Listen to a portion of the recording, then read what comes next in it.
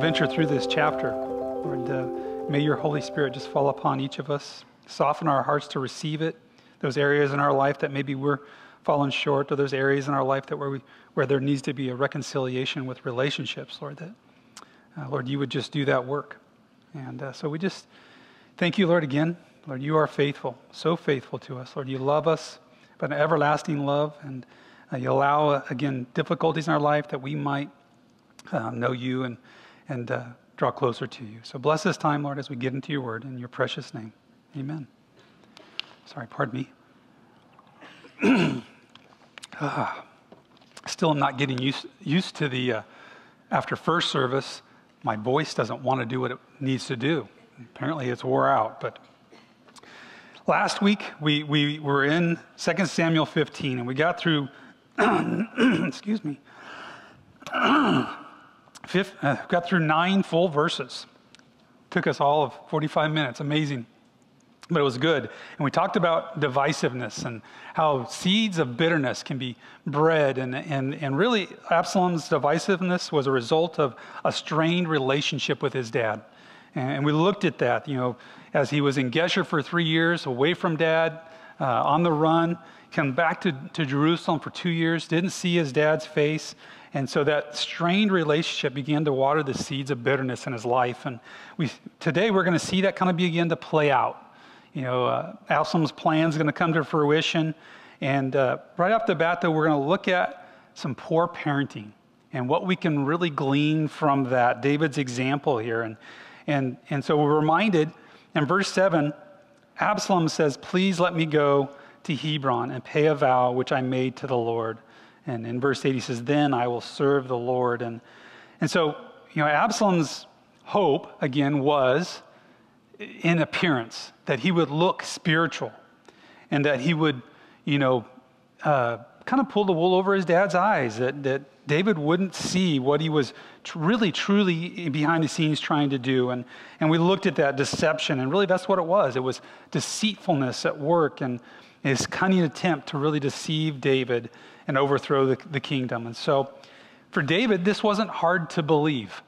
And we kind of talked a little bit about that. As a parent, I will tell you, scripture. There's many scriptures that speak to me in that. I think of John's scripture where he says that, no greater hope do I have than to know that my children walk in truth.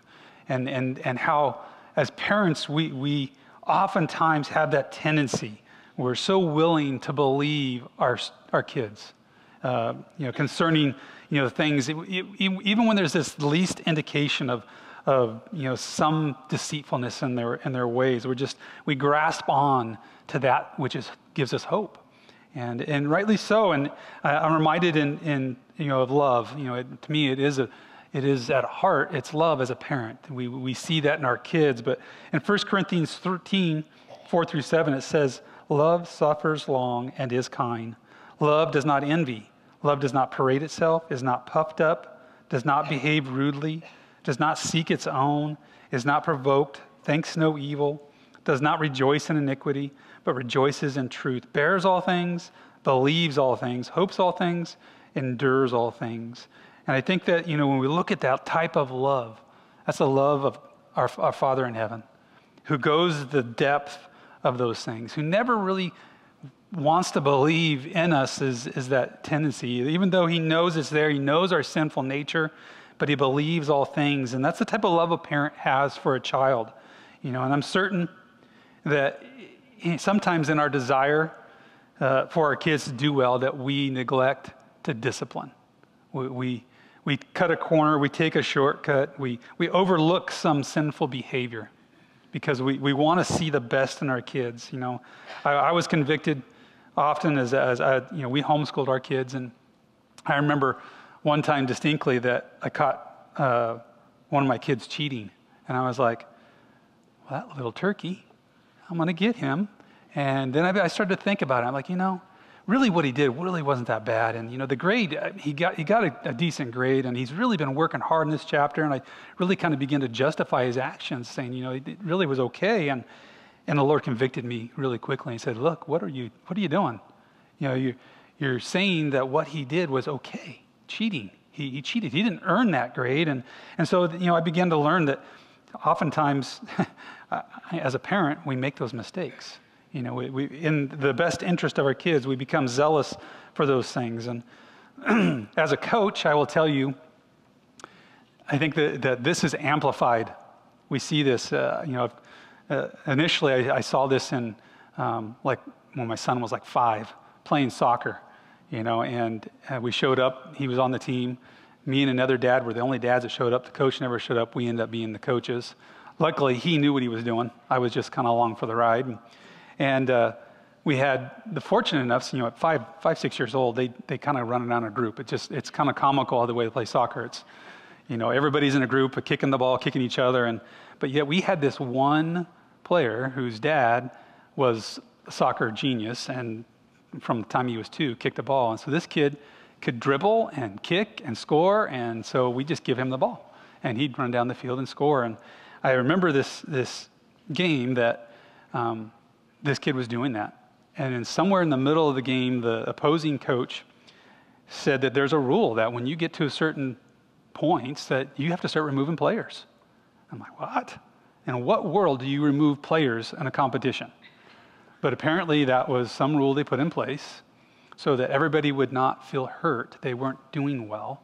So by the end of the game, we had 3 players on the field, this young man, another player, and a goalie against their opposing team, and we were still scoring goals. And so almost comical, but, and come to find out, the opposing coach was the mother. And she was what I call the helicopter mom, soccer helicopter mom. And her intention was to make sure that her kid did well, that they truly believed that this was something that would build up their self-esteem, right? That they would be okay with that. And unfortunately, it's a reality in our culture, I think, today, that we see this coming where kids are entitled and in effect, they think that they have something that they deserve. And we've raised a culture around us that sees that they don't want to put in the hard work because someone's going to give me what I deserve, right? It's just going to take place, and there's a reward for participation. And we know that all to be a lie. In reality, hard work does pay off, right? And, everyone doesn't get a prize. As a baseball coach, I will tell you that a number of parents will come to me and say, why isn't my child getting playtime? And I simply say, that's not the world around us. It's not reality. It's a competition. You're competing, and it is the best player that goes on the field because they put the work in. Not that your child doesn't deserve to be maybe on the team and practice and get better and hone their skills and have those opportunities to enter in the game when it's appropriate, but we're not going to reward just everybody just because you're on the team. And unfortunately in our culture, I think we have begun to do that. We're seeing the consequences of this lesson we're teaching our kids today, that they can and will get what they want and deserve. Oftentimes it's in the workplace. I will tell you, I've hired numerous employees in my time at Costco as a manager, guys who just felt we were obligated to take care of their needs. Well, I was late because I literally wasn't feeling well. Well, you're late. Sorry, it's late. Well, wait a minute. But that means I'm going to get a counseling notice. Well, it's probably because you have 7 of those instances, and yes, now you're going to get a counseling notice, and it's going to head this direction. And how often an employer has to deal with an employee like that because they have no commitment skills, no hard work ethic. And so we're learning that. In David's sense, I think part of his failure as a parent is something we can glean from here. And commitments and responsibilities are something kids just seem to toss to the side. We as parents have to make sure that there are boundaries, that we set those boundaries. And my dad very early on taught me this one. I remember when I was like 13 or 14, I went with some friends up to the lake, and we were out late, and we came home really late, like 1 or 2 in the morning, and I had a job to do in the morning at 7 o'clock, and I got up at 6 and googly-eyed and tired and wiped out and began to make the phone call. I can't make it. I am just too tired. And my dad stopped me in my footsteps and said, "What are you doing?" well, Dad, I didn't get home till 2, and I think I got 3 hours sleep. I'm just wiped out. And he's like, you have a commitment. You're going to that job. You're going to finish that. And that's the type of dad I had. I think the Lord that he brought that kind of work ethic into my life. He didn't come to the Lord till later in his life, and praise the Lord that he did. But he taught me certain values that I still to this day remember, and I think that's important. Jesus said in Matthew 5:37, "But let your yes be yes and your no, no. For whatever is more than these is from the evil one." So when we, compromise, there's not a middle ground. It's a yes, yes, or a no, no. It's of the enemy, and we don't teach a lesson. I've been weak in this area as a parent. Oftentimes, it's been a lesson that's been hard learned. And I think that I realize that I'm still growing. Hopefully you guys realize that none of us are done growing in the Lord. We're learning things that God has a purpose behind even parenting. And so God kind of sets the standards for us. In Hebrews 12:6-11, it says, "For whom the Lord loves, he chastens, and he scourges every son whom he receives. If you endure chastening, God deals with you as with sons. For what son is there whom a father does not chasten? But if you are without chastening, of which all have become partakers, then you are illegitimate and not sons. Furthermore, we have had human fathers who corrected us, and we paid them respect. Shall we not much more readily be in subjection to the Father of spirits and live? For they indeed for a few days chastened us as seemed best to them, but he for our profit, that we may be partakers of his holiness. Now no chastening seems to be joyful for the present, but painful. Nevertheless, afterward it yields the peaceable fruit of righteousness to those who have been trained by it." So we see God sets the standards. He says, "For whom the Lord loves, he chastens." Chastening is out of love. There's a purpose behind it. And love requires discipline for our kids. When we don't discipline our kids, we're not showing love. We're minimizing their sin. We're not giving them the opportunity to grow and learn that life lesson. And we have to, again, set standards. Be consistent. We can't be wavering on these kind of things. And the interesting part of this verse here, he says that enduring chastening. And I had never thought of this, but I thought, man, it must be hard for kids to endure chastening from their parents.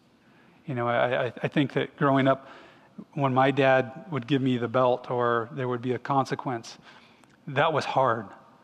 But I really never thought of it from the perspective of a parent, how difficult it is to actually parent when you have to endure the chastening of your own kids. And I truly believe that it's a hard thing to do, to be able to be a real parent. Biblically, God has a perfect design for us in parenting. His word lays it out for us. When we oftentimes don't parent the way that God intends, we parent the way our parents parented. We learn from them. And for me, I learned that early on that my dad was just, he was the disciplinarian. If I did something wrong, it was an automatic consequence, whether it was a belt or grounding or whatever it was. And so I never learned to parent in a loving manner. I learned to just kind of be a disciplinarian, and oftentimes it was yelling or, angriness behind it. And yet, as I began to go through the discipleship program, I learned that God says, no, I love my kids. I chasten them, and when he says discipline is better translated as training. It's a way of coming alongside your child and training them into the things that they need to learn.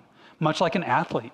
You don't expect, a 5-year-old to begin to just get up and hit a baseball like it's no big deal. You go through the procedures of teaching them concepts, and over time, they become proficient at it.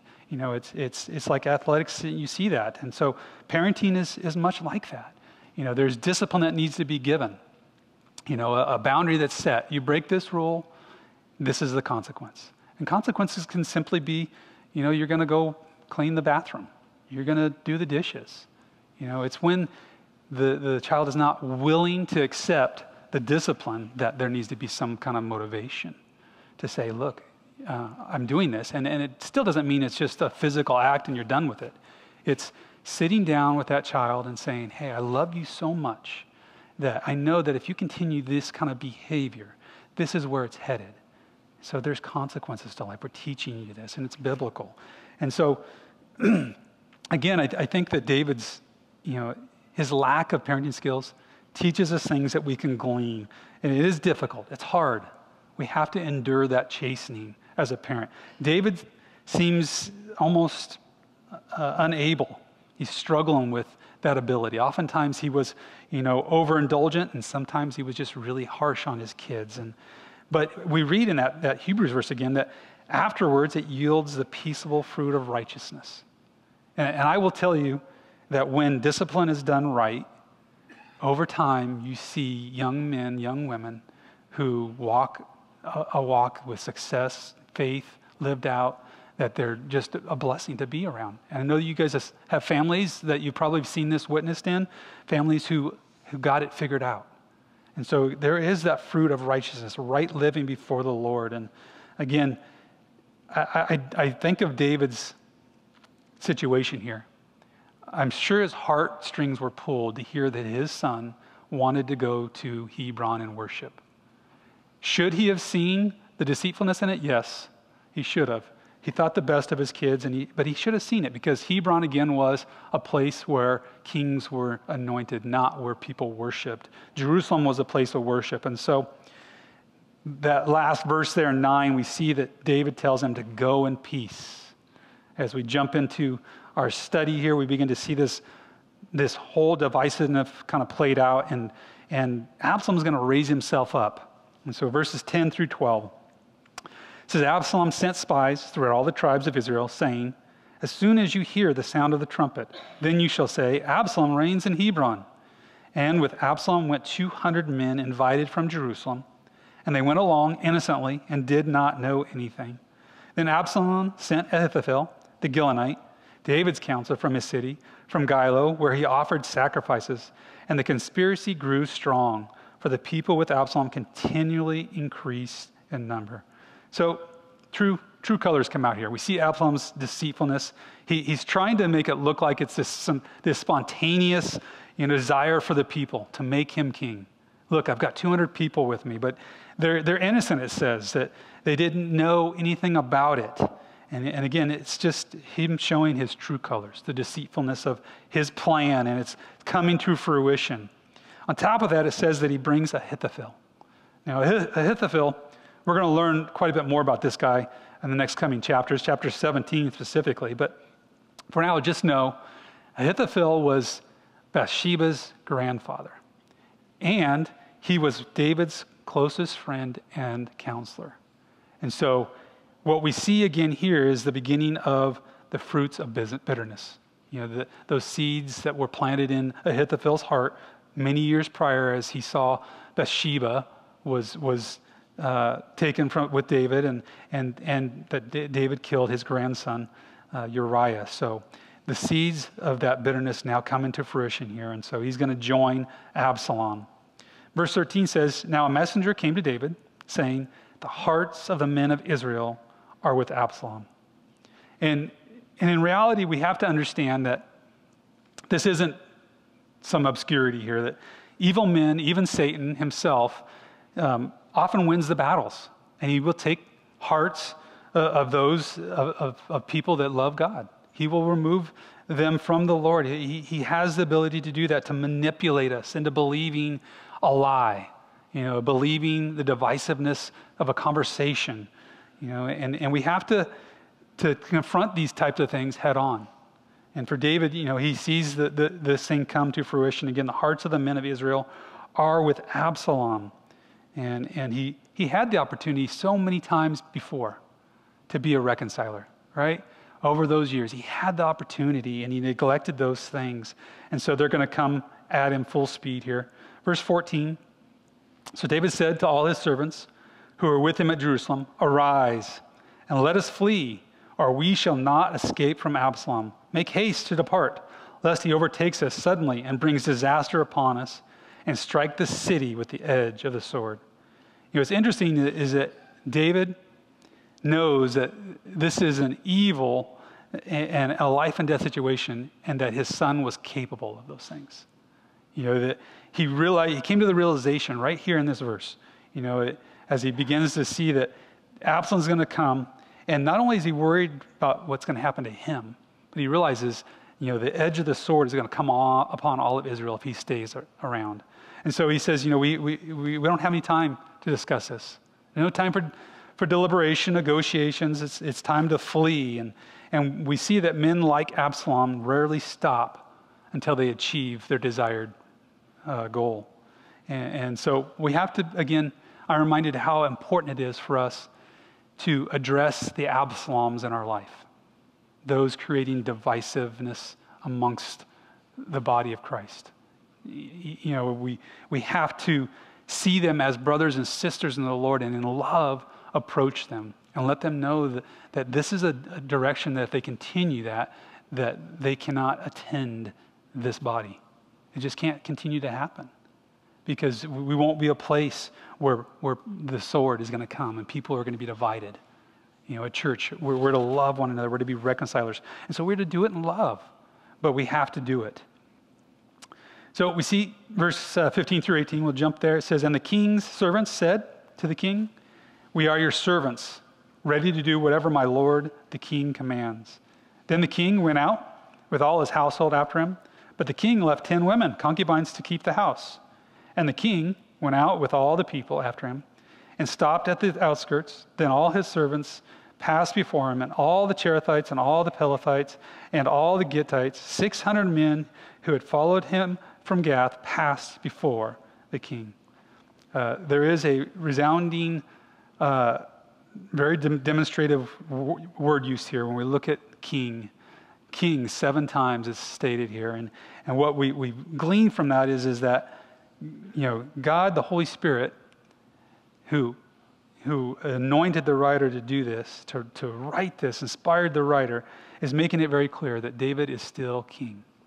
And that it's not, a matter of what Absalom is going to now begin to take on as his title. Man doesn't get to say, "I am the king, I'm the leader." God is the one who places a man in authority. And we talked about that last week, that God places men in authority above us. He's sovereign in those things. Psalms 75, 6 through 7 says, "For exaltation comes neither from the east, nor from the west, nor from the south, but God is the judge. He puts down one, and he exalts another." I see this, that, again, it's the sovereignty of God, that God is in control. And it's something that we've seen over and over again as David would go back to inquire of the Lord. It's a lesson that I think all of us need to learn, especially when we think of divisiveness. Our trust is not in man, but is in the Lord. And when we place our trust in man, we're going to find, when we have a fear of man, that we're not going to fear God the way we should. We have to have a right perspective of who God is. God is in control. And so, David, we see that the Holy Spirit, again, says, "King, king, king," 7 times. David, you are the king. And God's not done with you yet. We do see a handful of faithful followers. We see David's original 600 men from Gath. These are his mighty men. They're still faithful to him. And we see 3 groups of Gentiles, not Jews, but Gentiles. We see all the Cherethites, all the Pelethites, and all the Gittites. And you never know, I guess, who your true friends are, right? Until you're in the midst of a battle, when you're in the midst of a trial in your life. And friends will be those who will step up, faithful. That'll set aside things. And we see that with David here. These guys faithful to follow him. They have great discernment and knowing who David is and that God is still with him. Proverbs 26 says, "Most men will proclaim each his own goodness, but who can find a faithful man?" So evidently, faithful men are rare indeed, right? Men who we can trust with things. And I'm blessed to know that as I stepped into this leadership role, that it's not just my leadership that's running this place. I have faithful men that are so faithful Thank God that there's a body of Christ around me. It's the body of Christ. It's not just me. And I think that's our desire, right? Here is that we come and that Christ is our head. He's our headship. And the rest of us are just serving underneath him. I'm an under rower like the rest of you. And I'm following the captain. And we have faithful guys in this body who are just faithful to serve. And I love that. It's not in concurrence with their circumstances. They're willing to lay aside their own circumstances and be servant-minded. And such is this next guy, Ittai. He's the Gittite. In verse 19 through 22, we read about him. It says, "Then the king said to Ittai the Gittite, 'Why are you also going with us? Return and remain with the king. For you are a foreigner and also an exile from your own place. In fact, you came only yesterday. Should I make you wander up and down with us today, since I go I know not where? Return and take your brethren back. Mercy and truth be with you.' But Ittai answered the king and said, 'As the Lord lives, and as my lord the king lives, surely in whatever place my lord the king shall be, whether in death or life, even there also your servant will be.' So David said to Ittai, 'Go and cross over.' And Ittai the Gittite and all his men and all the little ones who were with him crossed over." So the guy that was only with David for a day. In fact, you came only yesterday, David said. And it's such a short friendship. And yet this guy saw something in David. He looked beyond the outward appearance of a man. And I'm reminded in 1 Samuel 16, when David was chosen by God, that Samuel came to pick and anoint a king out of the household. And he went through all of them. And surely this one is one, right? He's tall and handsome and muscular. And God said, no. In verse 7 of that chapter, he said, man looks at the outward appearance, but God looks at the heart. And that's the discernment that we need to have. And I think this guy is a good example of that. He looks at David. He sees the intent of David's heart, that it's to serve the Lord. Not him serving himself. He's serving the people. He's serving the Lord. And such great discernment on his part. But an interesting comment here is that David tells Ittai, he says, return and remain with the king. And here we're getting a little glimpse into where David is at. I believe that he's starting to be a little depressed. He's ready to relinquish the kingdom. I think he's come to that point where he realizes in all of his sin in his life that the consequences are now coming. God had definitely prophesied that because you did these things, you did them in the dark of the night, I'm going to do them out in the open. In the next chapter, we're going to see that, where Absalom is going to sleep with the concubines on the roof, out in the open. God's going to reveal his sin. And I think David's beginning to really struggle with those things. In chapter 16, we're also going to see Shimei, a guy that's cursing David. He's throwing rocks at him, kicking dust on him. And David says, leave him alone. Maybe the Lord has commanded him to curse me. So let him be, David said, feeling defeated. No doubt he's coming across this whole point in his life again. And now I'm on the run again, being pursued. Saul 2.0, here comes Absalom. I'm on the run.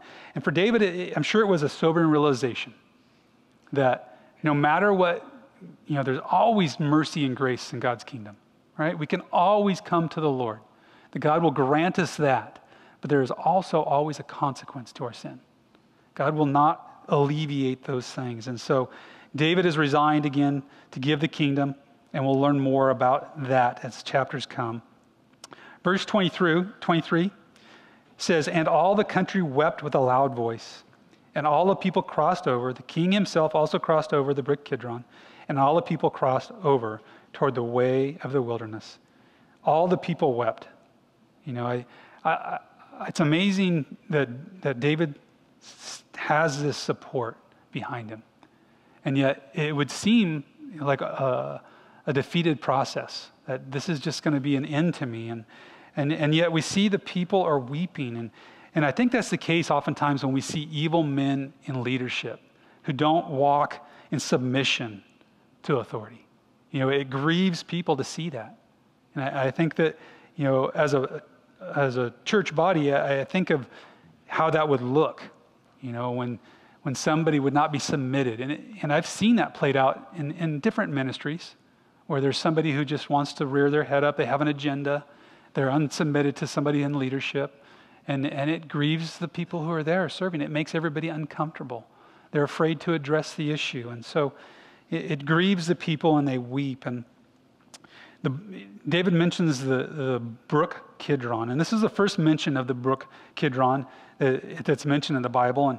And David crosses over it as he head into the Mount of Olives in verse 32 here.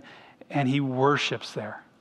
And I'm reminded of the parallel to this, the last time that this is used. In John 18:1, it says, when Jesus had spoken these words, he went out with his disciples over the brook Kidron, where there was a garden, which he and his disciples entered. And so the last time that this reference is when our Lord and Savior crosses. And the picture to me is, as we know, as Jesus crossed, that brook was flowing with blood red from the Passover. And the story that is told after that, the in-depth part of his prayer on that Mount of Olives as he sweat great drops of blood as he was to come off that mountain. And no doubt David is in that hardship as he heads to the mount, but he's there to worship the Lord.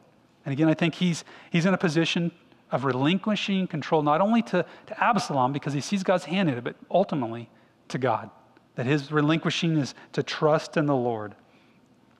In verses 24 through 30, we see a little insight from the priests. It says, there was Zadok also, and all the Levites with him, bearing the ark of the covenant of God. And they set down the ark of God, and Abiathar went up until all the people had finished crossing over from the city. Then the king said to Zadok, carry the ark of God back into the city. If I find favor in the eyes of the Lord, he will bring me back and show me both it and his dwelling place. But if he says thus, I have no delight in you, here I am, let him do to me as seems good to him. The king also said to Zadok the priest, are you not a seer? Return to the city in peace, and your 2 sons with you, Ahimaaz, your son, and Jonathan, the son of Abiathar. See, I will wait in the plains of the wilderness until word comes from you to inform me. Therefore, Zadok and Abiathar carried the ark of God back to Jerusalem, and they remained there. So David went up by the ascent of the Mount of Olives and wept as he went up, and he had his head covered, and he went barefoot. And all the people who were with him covered their heads and went up weeping as they went up. So this is just a very tragic, scene as we see them going up on top of the Mount of Olives. A very depressed David and weeping over the situation. But he's going to end up being up there to worship. And the interesting point is that the priesthood, they're loyal to David. Again, the discernment to see that God's hand was still upon David. And so their whole perspective was that where David was, the ark of God needed to be. But I love David's response in that he says, if I find favor in the eyes of the Lord, he will bring me back and show me both it and his dwelling place. And I think that's a good insight into David's mindset. That he's relinquished to whatever the Lord. If the Lord be that I come back, then let it be. If not, he says, he has no delight in me, then here I am. Let him do as it seems good to him. And so he's trusting in the Lord. And so they take the ark back, and it says that David went up on the Mount of Olives weeping. During this time, as he's in the wilderness, this fleeing time from Absalom, David pens 6 psalms. Psalms 3, 41, 55, and then 61 through 63. And they're all written during this time. I think Psalms 3 is the one that kind of stands out most to me as we read it. It says, Lord, how they have increased who trouble me. As you think about how all of the people, David, words coming to him that all the people are with Absalom. He says, they have increased who trouble me. Many are they who rise up against me. Many are they who say of me, there is no help for him in God. Selah. But you, O Lord, are a shield for me, my glory and the one who lifts up my head. I cried to the Lord with my voice, and he heard me from his holy hill, Selah. I lay down and slept. I awoke, for the Lord sustained me. I will not be afraid of 10,000s of people who have set themselves against me all around. Arise, O Lord, save me, O my God. For you have struck all my enemies on the cheekbone. You have broken the teeth of the ungodly. Salvation belongs to the Lord. Your blessing is upon your people. Selah. And again, the heart here of David is his appeal that the Lord's will be done. Isn't that a good place to be? When we say, my circumstances don't matter. God, I'm just going to trust in you. I've seen you be faithful. And you read that psalm and, Lord, you are my shield. You're a shield for me. How he protects me from my enemies. And David could say that throughout all his life. No matter what the consequences of his sin were, he could say that God was his shield. And such a neat psalm. I love the Psalms for that because David pens these when he is in the worst place he could possibly be. He's on the run from his son, of all places, who wants to kill him. And that speaks to me because in our troubles, as they increase, things get difficult. Life is hard, right? There are good times, but there are definitely bad times. Romans 8:28 plays true, that God works all things to good for those who love him and are called according to his purpose. God works them to good. He's faithful. And it speaks so much to me because I need that. I need to be able to cling to that in our life. Life isn't going to be all perfect. It just never will be. Not until we stand before the Lord. And I'm reminded, if God is for us, then who can be against us? Amen. Right? And so it's a beautiful place. And we see David there. Pastor Chuck comments on this. He says, the person who has true peace and contentment is a person who has totally yielded their lives to the will of God.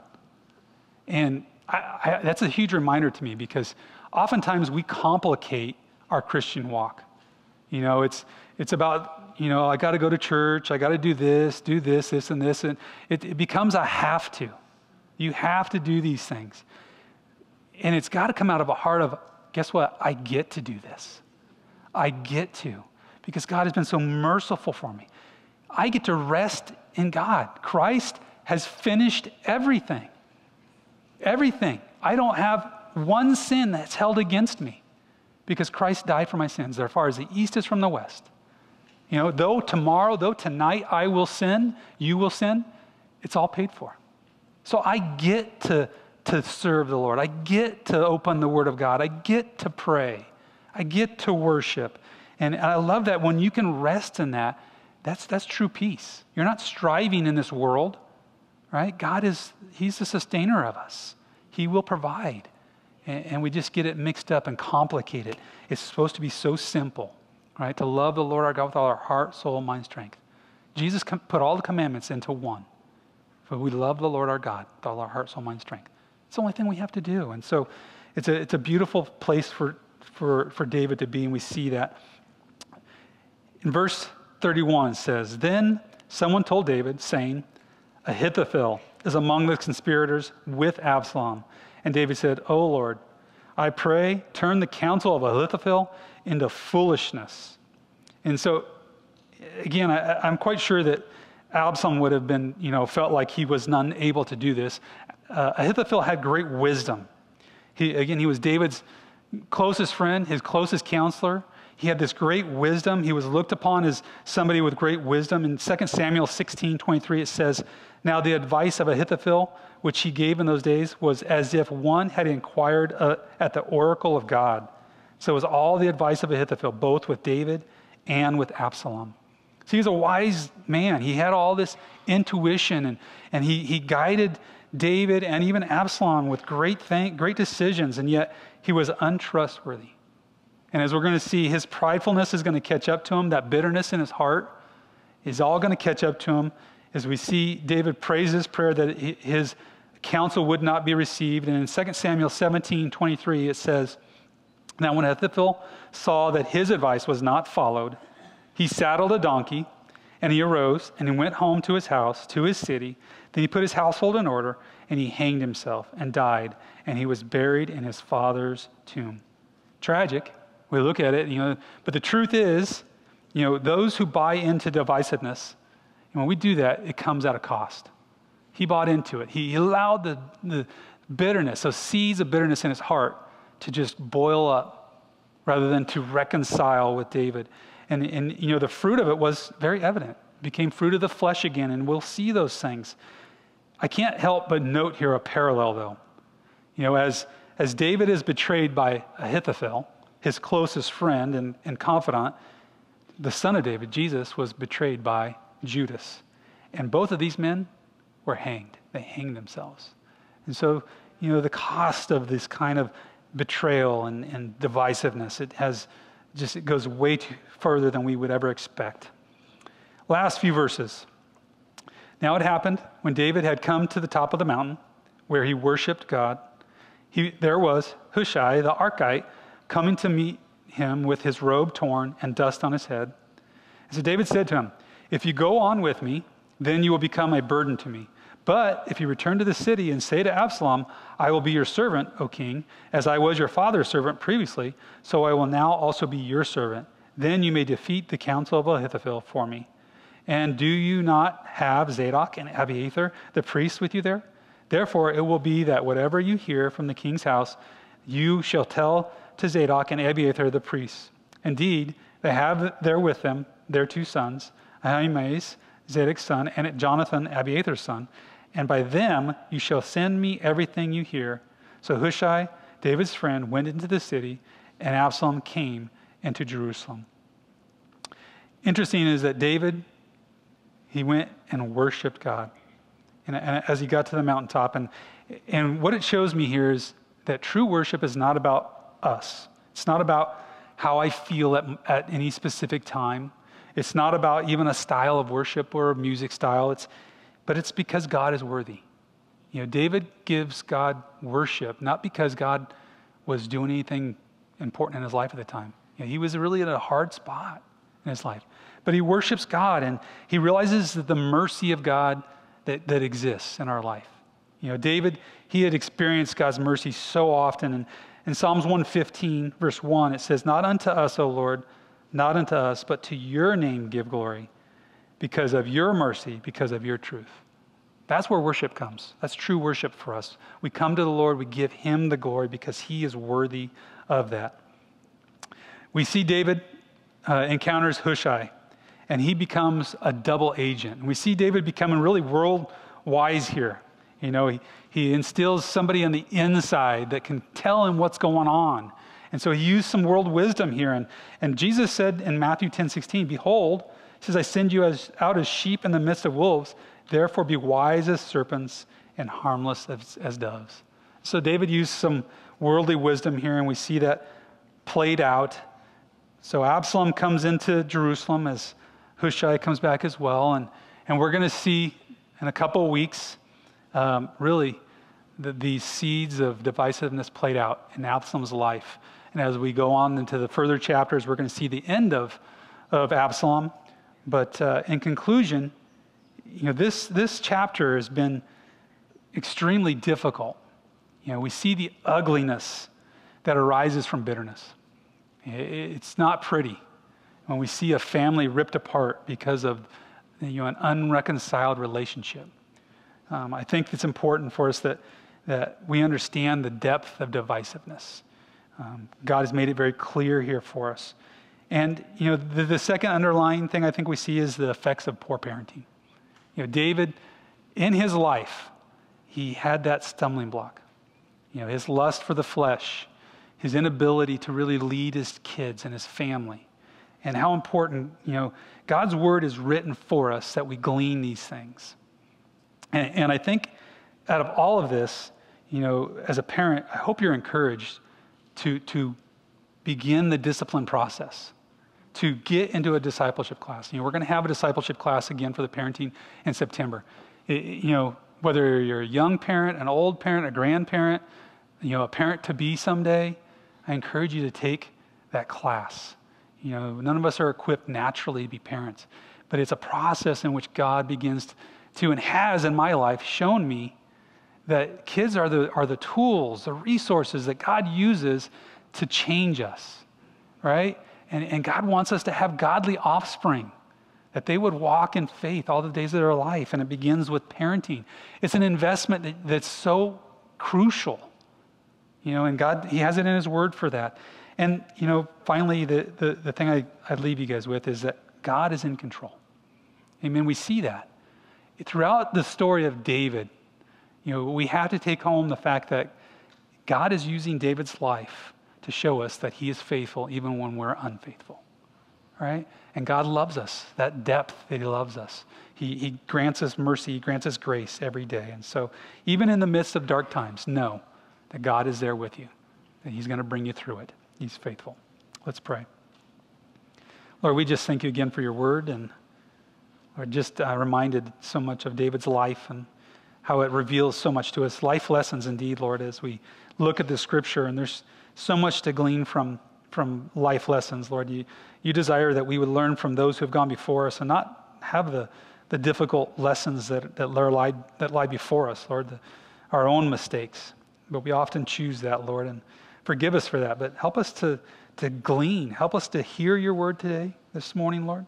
Help us to not only just have it go in one ear and out the other, but just sink into our heart, Lord, that we apply your word, that we would be people that reconcile relationships, that we would be parents who love our kids and discipline them because we love them, Lord. And again, just, Lord, that we grow closer to you. I think that's really your desire, Lord, more than anything else, that we would love you. And so just, Lord, again, thank you for this time. Would you bless these guys as they head out, Lord? Thank you for the opportunity to open your word. We're blessed by you. In Jesus' name, amen. Well, God bless you guys. Pray that you have a blessed afternoon. Enjoy the cool weather. If you have a need for prayer, Pastor Dell will be over here and would love to pray with you. I know that life can be difficult and you need that refueling. So come on up for prayer. And other than that, God bless you guys. Have a great day.